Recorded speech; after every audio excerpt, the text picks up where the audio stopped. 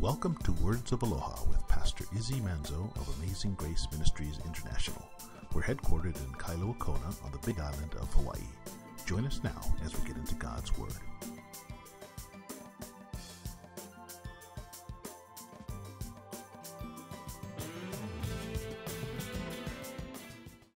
Now, would you turn with me to John chapter 20? I want to show you something real quick. In John, this is the part where, to me, when I read this story, what Paul is writing to the church at Corinth, saying, Jesus appeared first to Cephas, then to the 12, then to over 500, then to James, then to the 12 again. Now, some people get confused. They say, but there wasn't 12. I'm like, you're getting too literal. He means I was raised in Arizona, okay? When you're raised in a Hickville, Arizona, you whether you like it or not, there's country music around, there's country stories, there's westerns. That's all they watch, westerns. Watched The Dirty Dozen when I was a young man. There was like Charles Bronson and Lee Marvin, Ernest Morgan. This is an old school. This is like The Dirty Dozen. It was the gunfight at OK Corral in Tombstone, Arizona. It was a story from like 1881 about a sheriff and a couple guys that joined the one side, and the other guys were the Dirty Dozen. They got to have a shootout, and the story's been remade, actually, rehashed a few different times. There was the one with where Kirk Douglas was Doc Holloway. I remember that one. That was in the 70s, like 76. They did their own like a newer version from the 57 version. In the 60s. This movie's been the story's been retold. When I listen to the story, Doc Holloway, and they got the Marshal Wyatt Earp, and some of you guys know about this story, even though you didn't have to grow up in Arizona and be subjected to it as much as I was. If they said the Dirty Dozen, does it mean every single one of the dozen was behind the fence shooting? Or it just refers to that gang? It's that group. It's like a title. You're a part of that group. Well, when Paul is saying the 12, that he appeared to the 12 apostles, what he's saying is there was 12 that were picked out. Now, he doesn't go into the particulars and say, and one went and hung himself, so it was technically only 11, and one was missing, so it was technically only 10 the first time, and then later it was, he just says the 12. First the Lord appeared to Cephas, then to the 12, then to 500, then to James, then to the 12 again. And so when I listen to that, I go, okay, so I know which group he's talking about. I'm not going to stress about the number, because I actually had one guy want to fight over the number. Well, Paul didn't say the right number. He should have been to the 10 and then to the 11. And then not the... No, he's talking about the group. You guys get this, right? He's just talking about the group. The apostle. In fact, if you want to read Acts chapter 2, you'll find out that the guys go, we're down a guy. I mean, Judas hung himself, and we need to fill in the thing. And they have a vote. We got, who's been with us since the beginning, heard everything Jesus taught, all this stuff, and they put forward two guys. I don't know if you're familiar with this. We don't hear anything about those two guys. One of them gets chosen and by law, and they go, okay, you're in the group. You're in the 12. But he really wasn't in the 12 picked by Jesus. They just wanted to keep the, it's like, let's keep the dozen complete. Let's get our 12 back together, Whatever. Just something men do. But what's important is that he appeared again.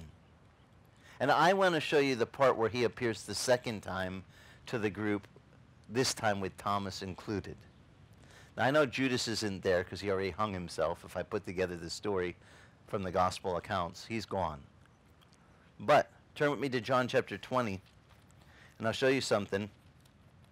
Jesus then, let me see right here. Verse 19, so when it was evening on the first day of the week, when the doors were shut and the disciples, it says, were inside for fear of what? I don't know if some of you realize this. They were afraid. Of what? Of the Jews. The Jews just killed their leader. A week's gone by and they're hiding out because they've heard their leader's resurrected. He had appeared to them, but he vanished. So like, we're a little freaked out. and they're inside hiding. And Jesus came, and he stood in their midst, and he said to them, what? Shalom. That's Hebrew for peace. Peace be with you. In English we say. And he showed them his hands and his side, and the disciples rejoiced when they saw the Lord. So Jesus said to them again, Shalom. Peace be with you. As the Father has sent me, so I do what? I send you. He says, and so when he had said this, he breathed on them and said, receive the Holy Spirit. And now if you forgive the sins of any, their sins have been forgiven them. If you retain the sins of any, they've been retained. But Thomas, one of the 12, called Didymus, was not with them when Jesus came. So the other disciples were saying to him, we have seen the Lord. But he said to them, unless I see his hands and the imprint of the nails, and I put my finger in the place of the nails and put my hand into his side, then I will not believe.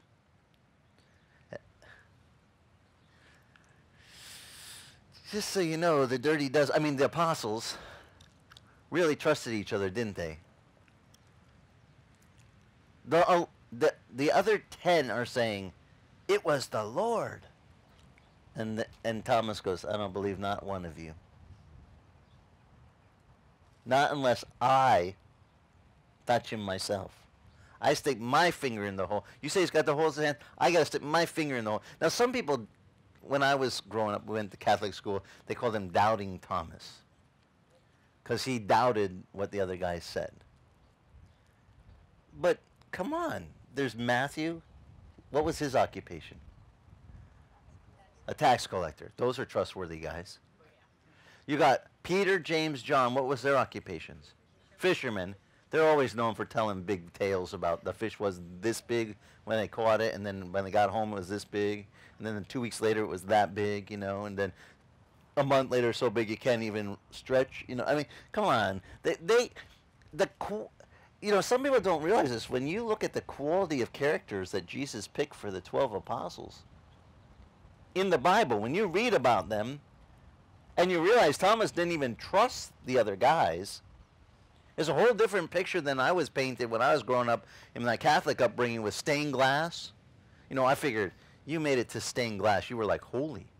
Besides that, the stained glass guys were up off the ground. They were like floating in the air and up high. And, we look at them, and my grandfather used to show me the pictures and tell me the story. This is Jesus with Peter and James and John on the mount. And this, we go around the Stations of the Cross and different things. And I thought, you got to be like perfect to make it to stained glass. Then when I read the scripture, I found these guys were just regular fellas. And they had doubts, and they had flaws, and Peter denied the Lord. Judas betrayed the Lord. I mean, these guys were not perfect. And Thomas, he knew it. And this is why I love the Bible. The Bible is not like one of those glossy books where everyone's perfect. It can't relate. I can relate to these guys who are like, yeah, I don't trust those guys. In fact, I got to touch him myself. Now, I don't know about you, but I'm a hands-on learner. I'm a very visual learner. I'm glad that today they actually acknowledge that there's different ways that we learn. Some people are auditory learners. My son can hear a story and remember all the details. I've been teaching Bible study so long with him in the youth group. He would lay down in the chair behind me in the house when we had all the kids in the youth group, and he would have his eyes closed. Everybody like, he's asleep. Yeah, sometimes. We had a hard swim. But many times he was just closing his eyes to listen, to block out all the other distractions of stuff going on in the room. And he listened. And I know that he listened because the next day some kid that missed class would miss the study would say, so what was it about? And he would tell him every detail. And I'd just be sitting there, wow. I mean, that took me years to learn. And I had to study, and I had to stare and memorize. And all he did was, what? Listen. Today they're starting to figure this out. Some of you are auditory listeners. You probably want to close your eyes now so you block out all the beauty and the distraction of the waves and just focus on the message. But some of you, you got to see it in print. Or you're a hands-on tactile learner. You know, you need to stick your hand on the bolts and wrench the engine and do it yourself and actually feel it to get how does it work. I'm that way. I did much better at figuring out engines when I actually could tear one apart. And, you know, see all the bolts and memorize. This one's got to go back in this hole and this and then put it back together. And, you know, just the process made me go, oh, now I get how this thing works.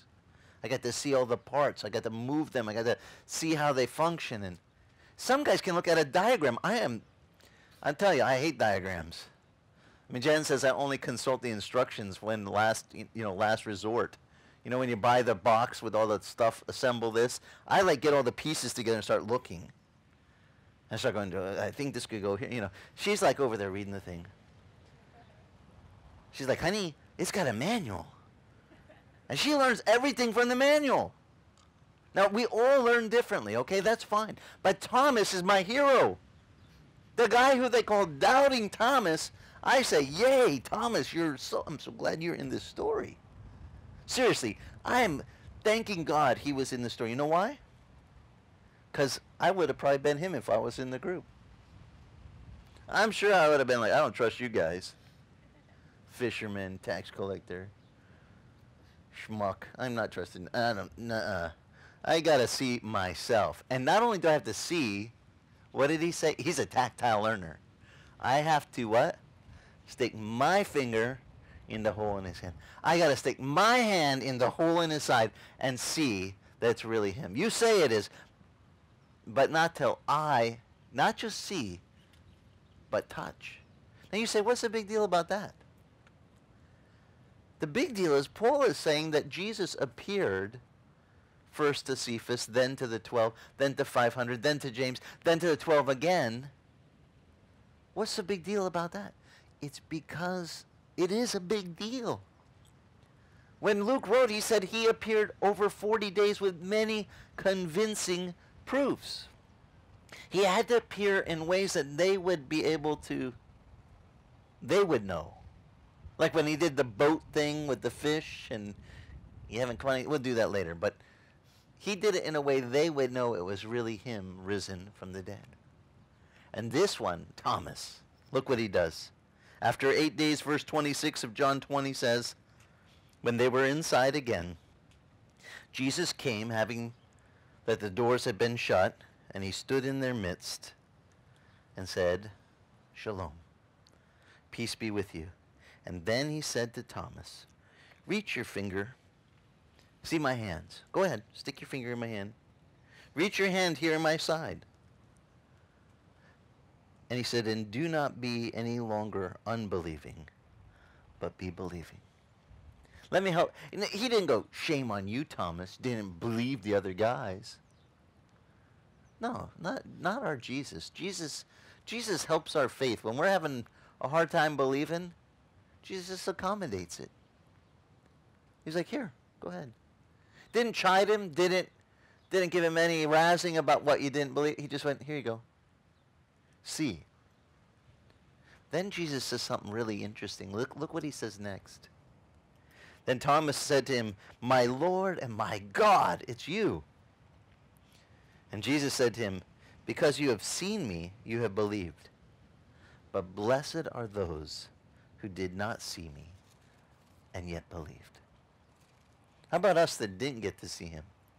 You know, sometimes I'm kind of jealous. I'm like, give me the time machine. I got to go back and I want to sit next to Thomas. In fact, no, I'll switch places with Thomas. I'll do Thomas for the day. Let me stick my finger. And the Lord goes, no, blessed, more blessed. Look at this.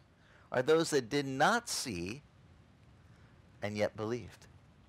Now the Bible tells us faith comes by what? Hearing. And hearing by the word of God. When you hear these things, they were written so it would help your faith to grow. It's good for us to hear these stories. It's even good for us to hear there was a guy who didn't believe till he stuck his finger in the hole. And I don't think we really need to knock him as doubting Thomas. I think you just got to call him what it is. I mean, he's just Thomas the tactile learner. I mean, let's be real. He just needed to see it in a way that, a convincing proof that worked for him. And Jesus knew that. Mahalo for joining us. If you'd like more information about us, go to our website, AmazingGraceKona.com, and click the link to follow us on Facebook. That's AmazingGraceKona.com. Mahalo and God bless.